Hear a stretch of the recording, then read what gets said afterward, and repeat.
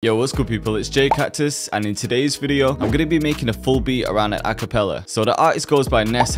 She's a really talented singer from Chicago but now based in LA, and I'm fucking with her music. I've heard her sing over trap, some afro, some R&B, just some different vibes, so she's quite versatile. The track she sent me was originally over an afro beat, but she wanted some drill influence, so I'm gonna have to figure out a way to combine the two. So let's just get straight into it. Okay, so here's the acapella I've got. Just really sick vocals and nice effects.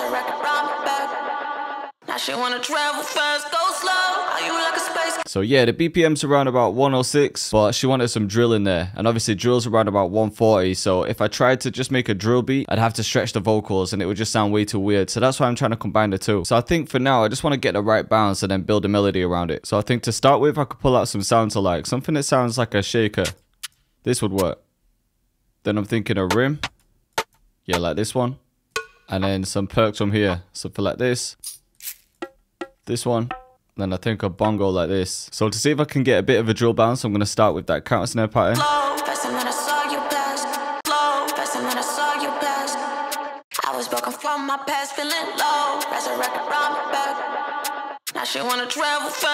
And then for the rim, I'll do somewhat of a drill pattern, so I'll delay the second one.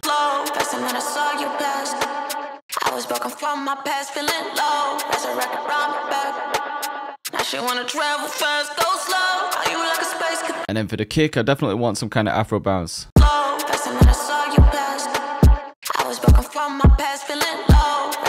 And then for the rest of the perks, it's gonna be about filling in those gaps and getting the right bounce.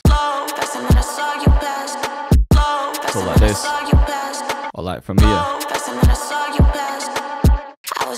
Alright, maybe I could do something like this.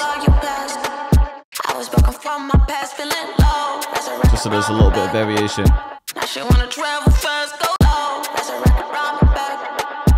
Yeah, now we got the bounce going.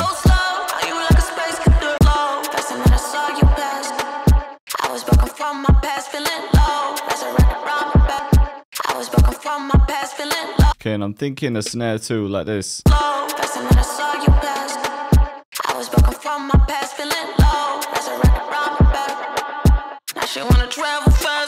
And then just to make that shaker sound a bit more interesting, we can just add some filler notes.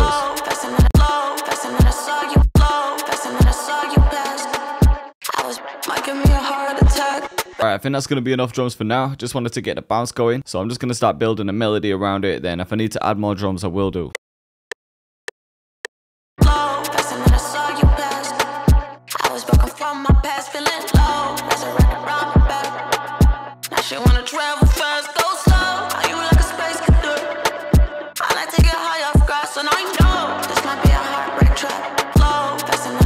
So I've just inverted the F sharp here and just left it kind of natural. Got the F sharp at the top too. So they're the main two chords. Ooh, this pad sounds hard. I wanted to make it more vibey, so instead of using keys, I'll use a couple layers like this. Okay, then I think this will just be a nice higher layer of pad. But maybe we could add a filler or something. Like this one here. Just to give it more movement. Okay, next I've taken the same chords, just copied them again. But now I'm going to ARP these. So I'm just going to press Alt and A. And we'll try a few different ones. So yeah, I like the vibe of this one. It's like a mallet in Analog Lab. With the acapella though. Yeah, I think that adds a nice vibe. I'll keep that in. Okay, before I add anything else melodic, I want to get some low end in there. So I'm going to add in the 808. I think for this one, it has to be the fat and wide.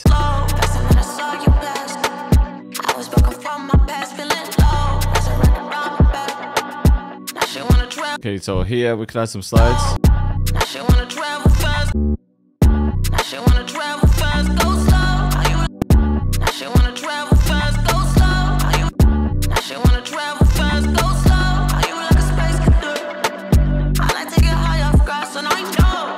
So yeah, just keeping this section kind of simple, then we'll add some slides at the end.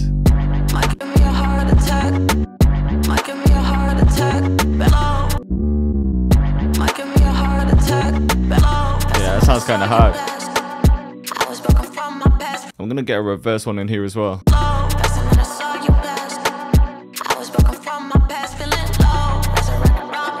Alright, and I've just found these vocals in Arcade that I want to add. I don't want anything to clash with her vocals though, so they're quite spacious.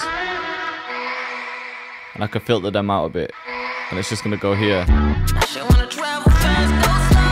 Just gonna give it some impact, but I'm gonna filter those out just to clean it up.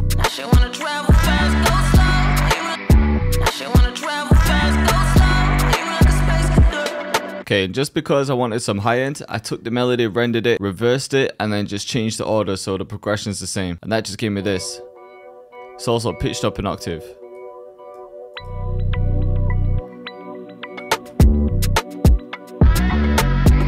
Okay, so I think this bit sounds cool, but when it gets to this section, I want some kind of switch up here. So maybe a change with the drums.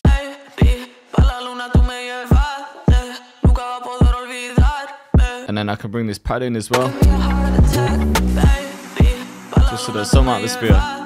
So I'll just have a few kicks here, then in this section some shakers can come in. Alright, I'm just adding this percussion loop in as well.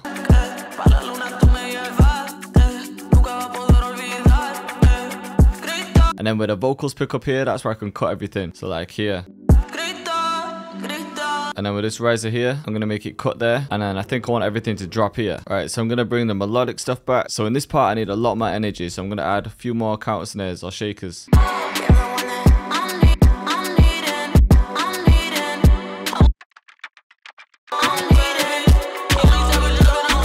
Alright, so where this little gap is here, I just want to add some drum fill.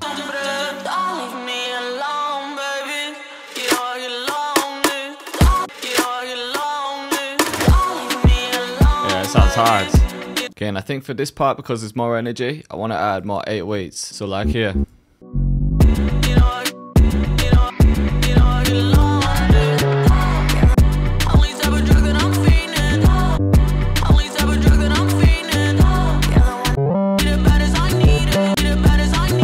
Alright, that could work. And then just in this one section here, add a couple more.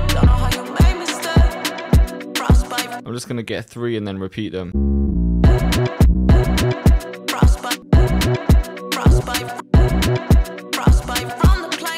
So we'll pan these as well. Alright, so I think that's enough for now. It's definitely enough to give her a general idea. So yeah, I want to see what she thinks, and if she likes it, I'll finish it off. So I'm going to send it to her now and see what she thinks. Alright, so Jay remixed my song Don't Leave Me Alone, and me and Jay have been in talks for months now, and we haven't actually collabed on anything yet. Like, he sent me beats that are just crazy, and I've sent him some vocals. He took my acapella and remixed it. So this is going to be my first time listening to it. I'm super, super geeked. He's an amazing producer, so I am about to hit play and see what he did. Ooh, already switched it up. I love that little sound he used. Oh, that's dirty, dirty, sir.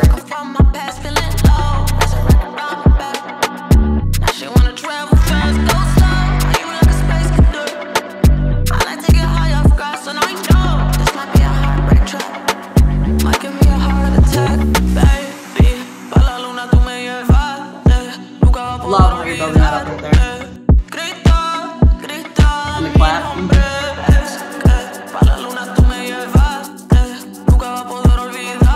that shaker. Ooh, we took it out. Let it breathe. I like that. Knew it right there.